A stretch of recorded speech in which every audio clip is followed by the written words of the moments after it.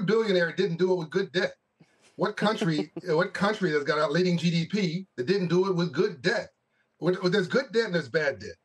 Bad debt's financing jewelry, financing your vacation, financing your car rental, financing shoes, right? Even I love cars. I love cars, but financing even automobiles, that's going to depreciate over time. This asset actually might appreciate. So good debt is sign of something that might actually go up in value. And you said it. I was going to say it. You said it already. There was no magic of a 30-year mortgage. It was designed around affordability after the Great Depression. People lived to 60 years of age, 59 to be exact.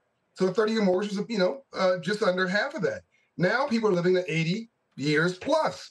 A 40-year mortgage. No, look, auto loans used to be 3 to 5 years, Kelly. Now they're what, 4 to 8 years? And people are like, okay, that's normal because of affordability issues. We're taking something that might be an appreciable asset, giving you hopefully a subsidized rate if you're a first-time home buyer, in what I'm proposing, and giving you the civil rights issue of this generation, financial literacy, so you know what you're doing, giving you a shot at over time, even riding out what might be a recession during that 40 years, right? Because over time, real estate always rebounds. If you look at the long arc of history, it's never gone down in the history of America. So I think it's a chance for all boats to rise.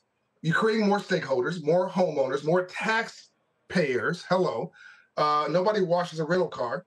So if you own something, you take better care of it.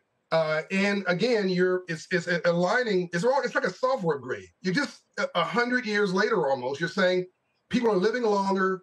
We have a more robust economy. Let's give them a longer period of time. You can write off most of the mortgage payments against your income, by the way, Kelly. Right. And True. get that money back if you're middle aged.